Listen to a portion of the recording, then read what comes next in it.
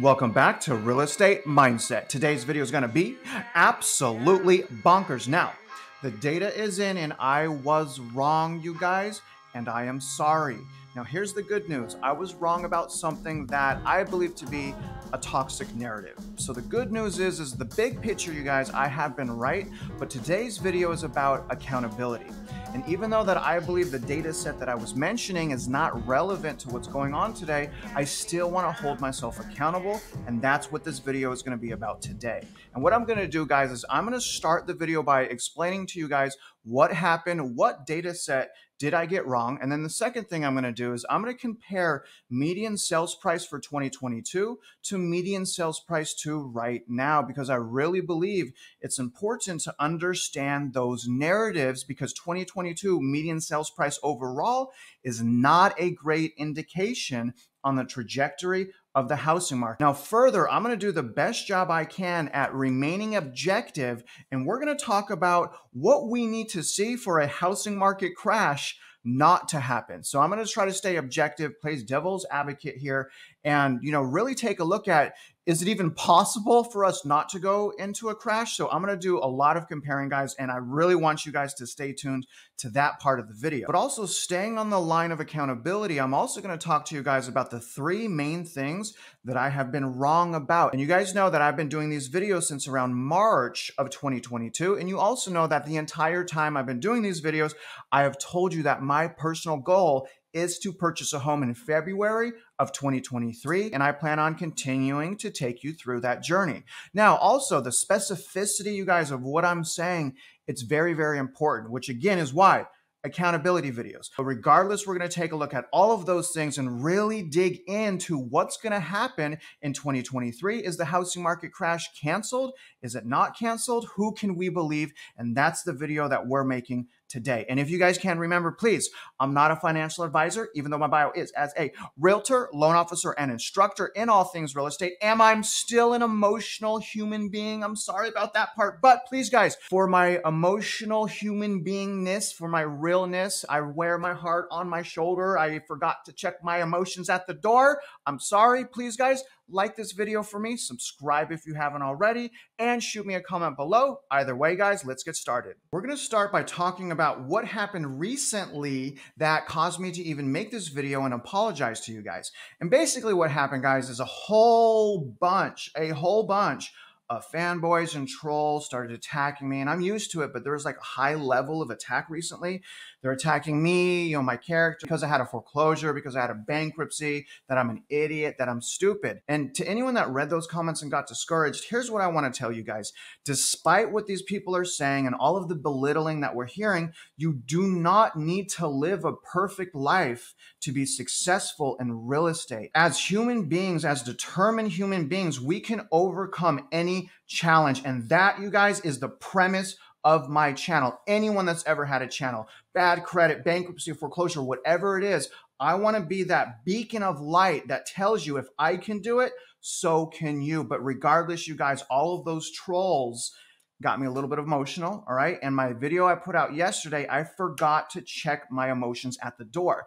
Now, I'm not gonna use any names here. I don't wanna bash anyone, and I apologize for that as well. The video that I made yesterday, I played a video of an investor that I don't agree with his narrative, and that's all right, but I played a video. On that video, this man was talking about 2022 for the entire year, 2022 median sales, and I was wrong about that. I was talking about what the median sales price is right now. When we end the year, I forgot to mention that basically anyone that's pushing the narrative that the housing market's not going to crash gets to reverse the space-time continuum and basically gets to pick out another median sales price. And the median sales price for 2022 is actually where it was at around August of 2022. So I usually don't look at that information, you guys, because it's not relevant, in my opinion, to what's going on right now. It's not a leading indicator. It's very difficult to get an idea of what's happening right now when they're using data that makes it appear that we're in a better situation. I'm going to show you guys the 2022 median sales price, and then I'm going to show you guys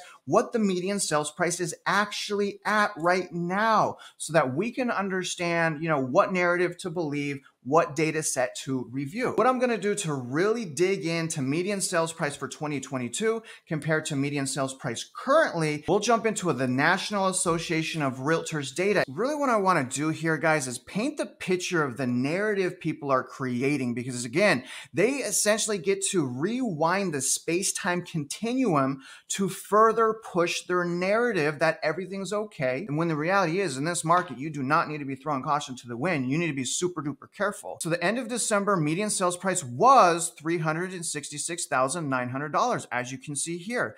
That's right now. That is the most recent data on that form. And it's also indicating that we are, realistically comparing December to December of last year, we're up only 2.3%. Again, this is according to the National Association of Realtors. Redfin has different numbers, as does Zillow, CoreLogic, and so forth. But I wanted to stick here. This was the information that was being used. Again, unfortunately, the link wasn't there, but I found it and I'm apologizing now. So it's probably the same right now, being that we're in the third week of January. But it clearly says we ended the year in December at $366,900 at 2.3% year-over-year growth. Now, I believe that this is the most important data set to look at right here, because this is telling us the current trajectory and trends of the housing market, and that's outside of normal seasonal trends. So I want to look at the most recent relevant data and basically temperature check the housing market as often as possible. And we can't really do that using Case-Shiller or using information that doesn't tell us what's happening right now. So instead of talking about the current median sales price is actually about $366,900 and only 2.3% year-over-year growth, people push this narrative right here instead. Problem with using this narrative is it allows us to pick a middle number between January and December. So when people say this, guys, they're implying that nothing's wrong, you only live once, and just send it, when the reality is we're $20,000 under that, and we're only at 2% growth versus 10% growth. So this number up here, y'all, is extremely misleading, because according to this, median sales price in 2022 is $386,000, and we ended with 10% year-over-year growth. And they get that because they did the same thing here in 2021. So they're comparing median from 2021 to median of 2022. Again, the problem with that is you can't do that when the trends are reversed, quantitative tightening, the housing market's crashing. That is an outdated, in just my opinion, that is an outdated and ineffective way to temperature check the market.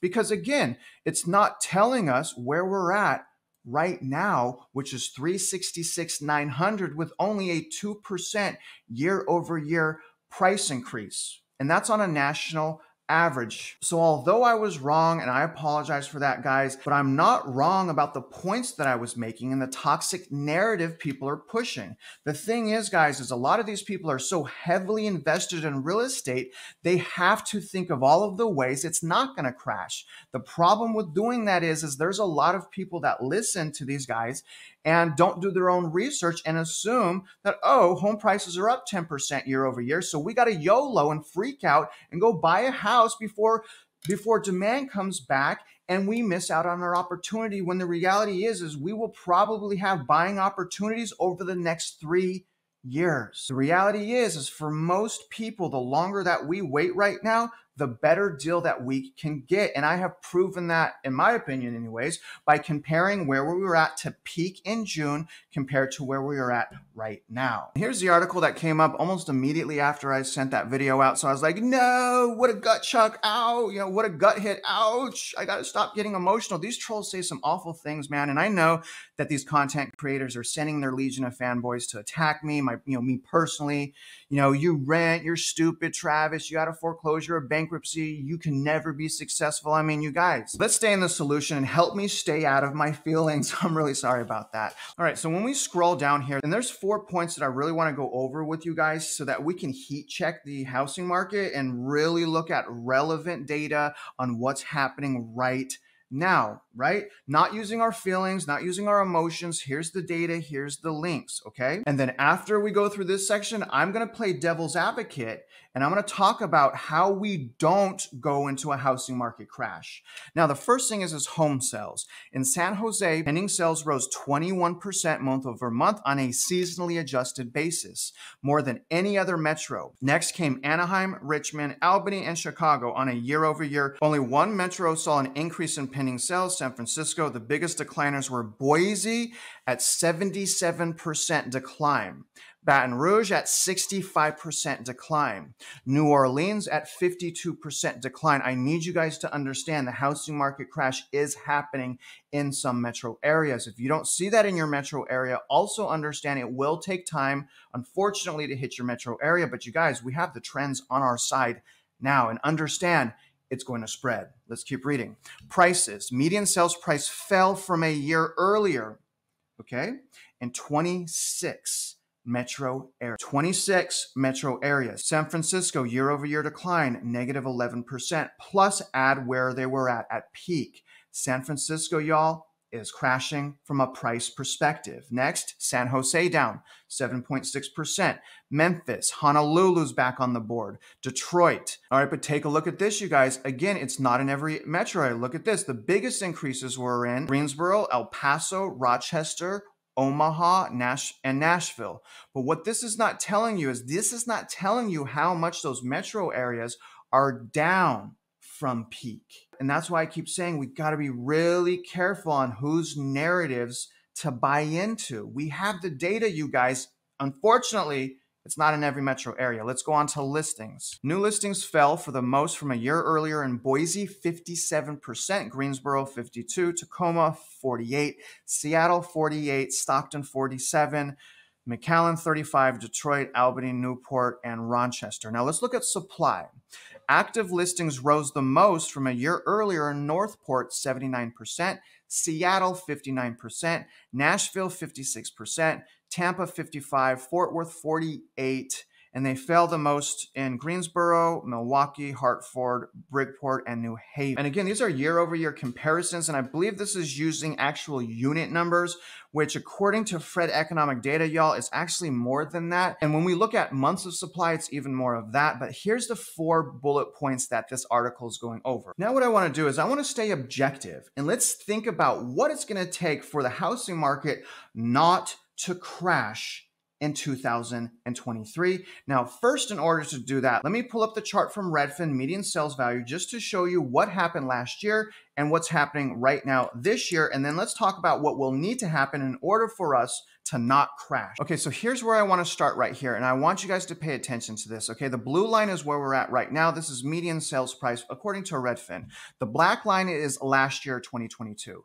I want to once again remind you what happened, at the end of February, roughly last year, which was this massive increase in prices, median sales price. And honestly, guys, there are flaws in using median sales price, but this is the data that we have, and this is what we're using. But what we're basically saying is in order for this blue line not to have year-over-year price decline, which means this blue line right here cannot go under the black line. Okay, so the blue line cannot go under this black line. And look, it's starting plateaued. So in other words, what this means is we will have to have a run-up in our housing market starting in February.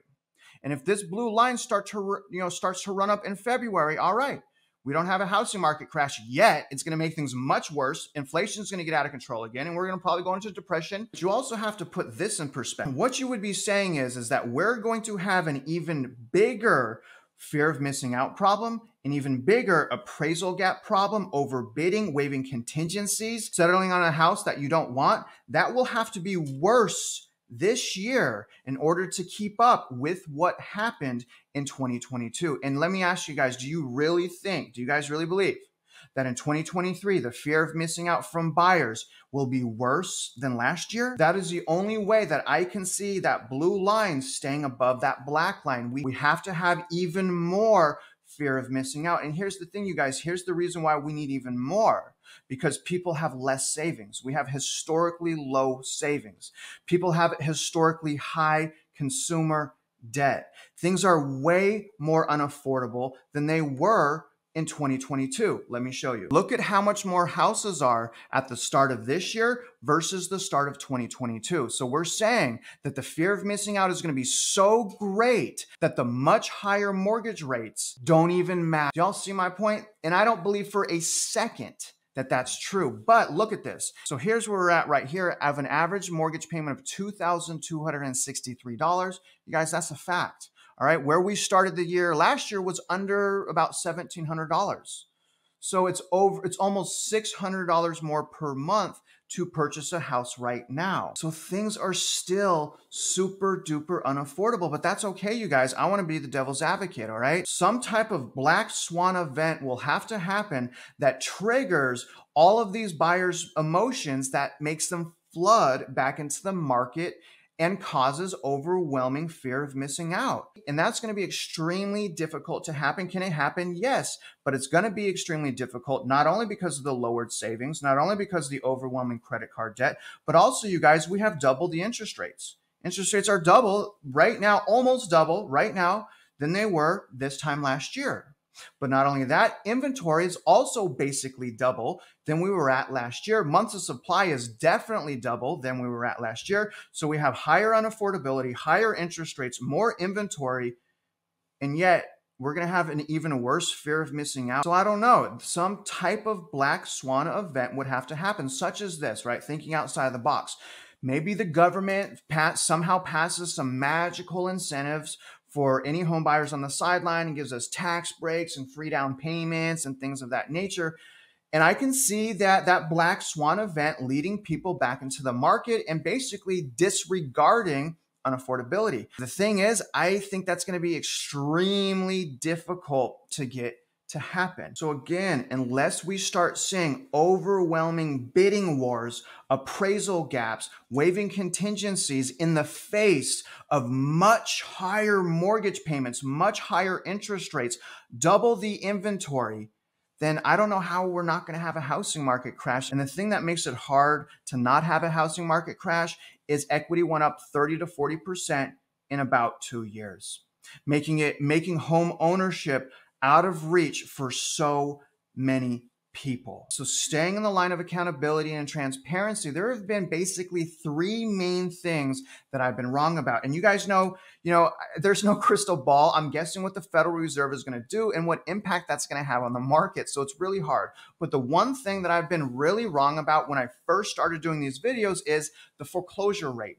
I expected the foreclosure rate to actually start going up. Now, during my investigation of that, because I stayed investigating, I made a claim and I stayed monitoring it, and I found that I was actually wrong. I believe right now it's now going to start going up. Last year, we were coming out of the foreclosure ban. We still had massive amounts of equity increase and people could just sell their house. But here's what I learned by being wrong: how effective loan modification is. So I believe as a result of all the things I listed, plus how effective loan modification appears to be, that's why we're not sitting at an increase in foreclosures. But guess what, you guys? The data just came out and the default rate is up. 1.85 million people right now are behind on their mortgage, not to mention what's happening in Florida. The default rate in Florida right now is surging primarily as a result of Hurricane Ian, but also unaffordability. So there is a lot of things happening right now that we're going to stay on top of as we go into 2023. But I was wrong about the foreclosure trajectory in 2022. Another thing I was wrong about, you guys, and this one still blows my mind, is the unemployment rate. I thought at the beginning of the year, the unemployment rate would be higher. The crazy thing is lower. Listen, you guys, quantitative tightening, since quantitative tightening, the unemployment rate got lower. Now, the thing is the unemployment rate is tainted. They're counting one person multiple times. So it's a very flawed, in my opinion, and probably what's happening is as a result of the unaffordability, more people are getting a second job just to stay afloat. And that's probably what we're seeing there. But what a shocking thing we're witnessing, guys. So the higher that unemployment rate, it's going to wreck things. I mean, we're seeing so many layoffs, Google, Facebook, Microsoft. I mean, there's so many layoffs, but it has not shown in the unemployment rate. In fact, even though we're seeing all this job loss, the unemployment rate is going down. So I'm suspicious of that, but I was wrong about those numbers. And you guys, I'm sorry. I wanted to be accountable. Now, the last thing that I was wrong about was calling the actual unit amount of active listings. I was hoping that we were going to get by the end of 2022, and it was a bold claim, but I was hoping to get to pre-pandemic levels of inventory. And you guys, we didn't hit that number. We ended about a little less than 700,000. I think it was like 688 active units. Now, more specifically, I was close with months of supply, which is a better indicator of inventory, at least on the short term, because it takes into account demand. Now, as far as months of supply, you guys, we actually almost hit this year, 2022, we almost hit pre-pandemic levels of months of supply. We didn't hit it, but we almost hit it. So you guys, I was wrong about that as well. That's what you do. You hypothesize and you keep tracking the data. As the data comes in, you adjust and you adapt so you can become even stronger in the market. In other words, just keep doing the research and tracking what's going on with you, your life, and in your market. But overall, you guys, in my opinion, the housing market is absolutely still a falling knife. And for the life of me, I can't understand, outside of being unethical, I can't understand why people push these narratives like everything is fine. I don't get it, you guys. Now, here's the thing. I've had a handful of my subs say, debate this other person, talk to this other person. And you guys already know I love doing collaborations and talking to people, especially if they don't have the same opinion as me. You guys see me on my comment section all the time talking to people that have a difference of opinion as me. I enjoy it. It keeps me sharper. It keeps my subscribers sharper. Here's the problem. The last time I brought an investor specifically, and I'm not going to use their names, an investor on my channel to talk about the housing market, he greatly offended by the way he was talking many of my subscribers. I got so many emails telling me if I ever bring that person back on my channel that they're not going to subscribe. So in the faith of unity, in the faith of breaking down walls and growing together, I will reach out to do an interview with this person, but my condition is this. This person, and if you guys don't know who I'm talking about, good. You're not going to miss anything. If this person makes a video and he apologizes to anyone that's ever had a foreclosure, a bankruptcy, any of those things, if he goes on and he says sorry for the way that he has been belittling those people over the last 2 years, then I will do a poll on my channel and I will ask my subscribers, do you want me to do an interview with this individual? And I'm not going to name names here, but before I do that, I am not going to sacrifice all of my core subscribers and fans and all of the people that have literally been following what I'm saying and they understand what I'm saying. I'm not going to sacrifice their feelings and their concerns just to appease a small amount of people. But again, in the fairness of accountability, if this man apologizes to all of the people he bullies and belittles and just keeps down in the ground, you had a foreclosure, you're renting, you're stupid, you're a fool, you can't be smart. In order to be successful, you have to be perfect. If he apologizes and says, I didn't mean that, that's not the impression I gave. If I came across that way, I'm sorry, it wasn't my intention, just something. If he does something in that regard, then yes, I would absolutely love it. But again, you guys, I have to be super careful because remember, most people that are watching my channel have struggles. Most people are not perfect. Most people are renters. Most people are confused. Most people just want help. And that's where I'm going to stay. But again, in all fairness, I will reach out if he does those things. Now, I really didn't want to make this video, you guys. Who wants to point the finger at themselves? Especially because I got triggered off some trolls, and especially because the data I'm talking about that I was wrong about is not even relevant. It's not even relevant. It's just a toxic narrative people are pushing, and they can because we just ended 2022. They get to rewind the clock and push their narrative a little more. It is what it is, you guys. Nevertheless, I still want to be accountable if I get things wrong. So I'm sorry about that. And other than that, I really hope you guys got some value, insights, and perspective. And if you're out there investing in real estate, you know I wish you luck and I hope you win.